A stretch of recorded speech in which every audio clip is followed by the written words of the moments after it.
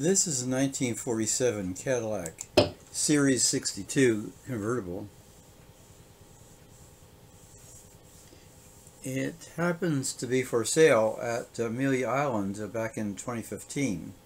It's dark blue, sombrero wheel covers, and just a gorgeous paint job. Still divided windshield. Chrome work is beautiful, and the interior really looks perfect here. Dark blue leather with contrasting white and gray. Notice the power windows, front and back.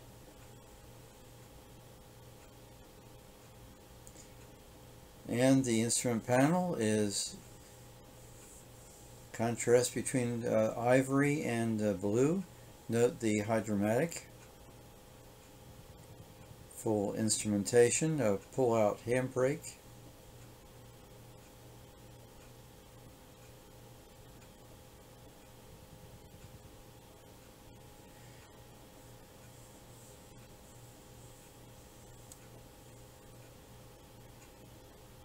And looking towards the back of the car,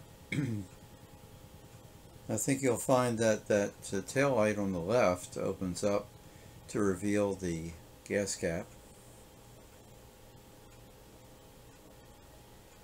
And you see the backup lamps situated there on the bottom rail. The very elaborate bumper guards. And the illumination for the license plate there in the back on either side.